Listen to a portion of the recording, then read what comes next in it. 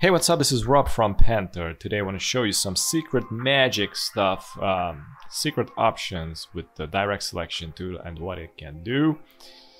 And yeah, let's make a rectangle. It's right here, located right here. Let's select the direct selection tool from here. And you can make this round, alright? You can round the corners. Now this thing has another stuff, a hidden element. You just double click on the circle where you pull this, you just double click on it and you can have multiple options here. For example, this won't work, but as you can see, this thing is pulling inwards right now. It's just doing it in the vice versa. I gotta do the same thing with this because it looks pretty nice. And of course you can do another stuff, another trick you already know. So basically first you need to pull it and then you double click it, okay? And wait, actually I want to do it with this one. And this one I'm gonna make it straight like this. Same thing with this. The only problem is that this is working manually. I mean, you need to make it one by one. And you can type your name in there.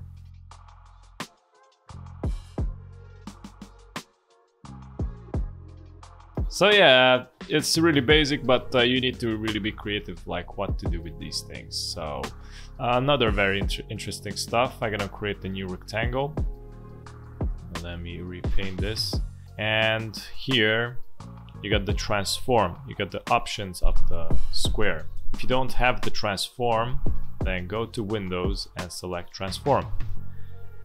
Here also you can see the options related to the related to the corners. You can make it manually here. You just scroll it and it makes it manually. You also can change the shapes. So right now I'm scrolling it, and for example on the left top I can change it. On the right top, same thing. You can do it manually. You can change it however you want it, and scroll more. You also can deconnect this link corner, and this way you can do it separately. Separate numbers. Okay. Here you can scale up and scale down the rectangle portions. And if I click on the link to unlink it, you basically can scale it up or make it wide and make it more tall. So yeah, and of course here are the other options, which probably you already familiar, but these are the tricks related to these fancy stuff. Also there's like another option. So basically I try to pull this in to make it round. Okay, I double click on this and here I select this one, and it's gonna change the profile, how it's gonna make it more rounder. As you can see, this one is different. I'm gonna create another one. Just a sec. I'm gonna try to change the profile. I don't know if it's gonna change it. It's gonna change it. So this one is like too cut off. It looks like more unnatural. This one looks more natural, but still not the perfect method, because I would go even more taller.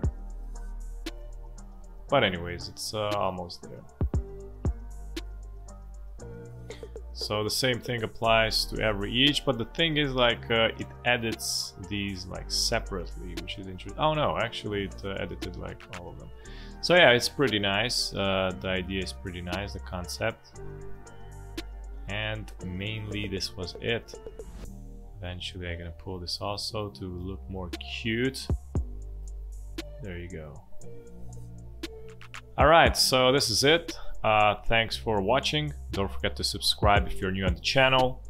Yeah, hit the notification bell so you get notified with daily updates, and check out the other videos as well. Have a good one. Bye bye.